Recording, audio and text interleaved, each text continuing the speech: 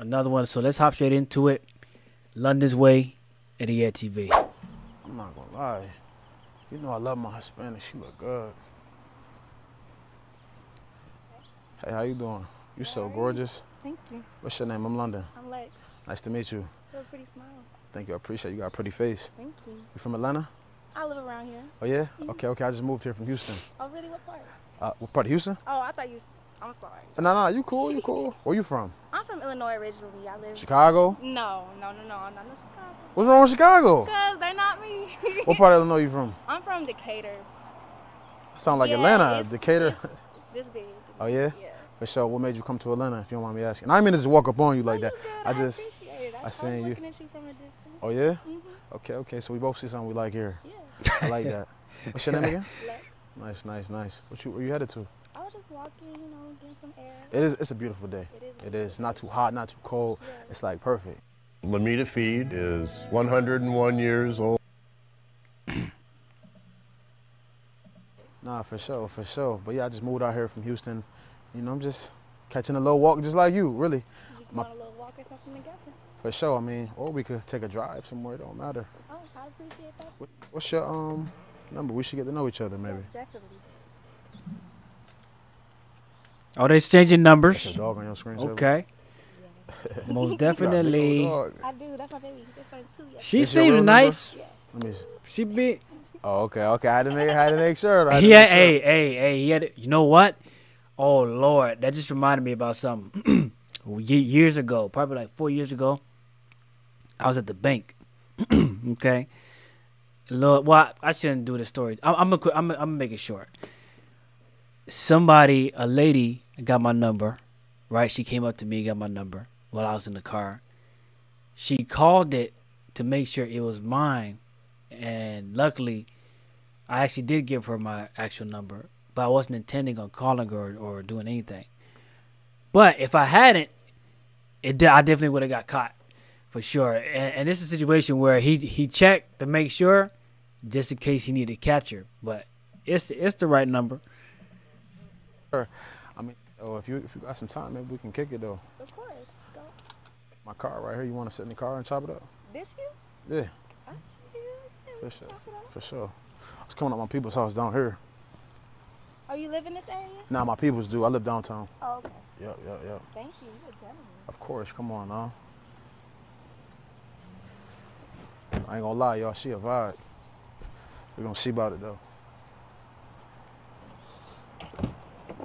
She seemed nice, y'all. This is cute. She seemed nice. She seemed like she's a... So, what do you do to be able to afford this, if you don't mind me asking? No, it's cool. I'm into real estate. Oh, really? I'm into real estate, and I own a rental exotic company. Oh, that's nice. What about yourself? What you into? I'm a teacher, technically speaking, but I'm trying to get out of that field right now. What you trying to get into? Phlebotomy, the medical field, hopefully. Phlebotomy? Well, you don't like teaching? It's so underpaid, and these days, these kids are just so mean, and it's not worth it. Right. Yeah, shouts out to the teachers, man. What age group? They need to get paid more, man. 100%. They need to get paid more.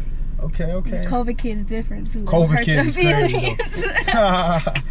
Okay, so tell me about you a little more, since I don't really know much about you. I'm 23. I'm a SAG, What's your sign, actually? The best one. It's not SAG? Gemini. Oh, Lord have mercy. Why you did all that? Why you did that? Gemini. Me personally, I don't believe all this, like, Gemini, Aquarius type stuff. Like, I don't... Meaning, like, that's not a gauge of... For, like, a person's full... I don't know what to even say that, but I don't base that off of if the person is quality or not, because I don't believe that. You know what I mean? Anyway, let's get this thing. Don't know the best sign. I'm scared of you. Nah, don't be scared. You safe with me. You in good hands. Hopefully. Trust me. You ain't gotta hope with me. That's what it is. Okay. For sure. I'm 20. I'll be 26 in a couple days, so I'm basically 26. When's your birthday? June 18th. Oh, okay. Really is a couple days. I'm a Gemini. I'm the best. What you got plans for? Honestly, I ain't really got no plans yet. Why not? I like to travel. That's what I usually do. But I don't know. For some reason, around my birthday, I just freeze up and get a little weird. Like I don't want to be celebrated. Or you get the know, birthday depression type. I don't know, something like that. It's your birthday though. I feel like birthdays are so important. You gotta go out. You gotta celebrate. You just honestly, though, light a candle or something, just so you appreciate life. Every day my birthday though. Every day your birthday, but this is your birthday. Appreciate it just a little bit more. That's true. That's true. I appreciate the uplifting words though. So you single? This is a different one. This is a different one for sure. Like, if you wasn't single, right? Of course. You loyal? Why'd you be saying that? No, for real. Like loyalty is a big thing to me. I'm For sure. definitely loyal. we gotta pause that. He said, "Hey, you loyal?" London's going straight to the questions, baby.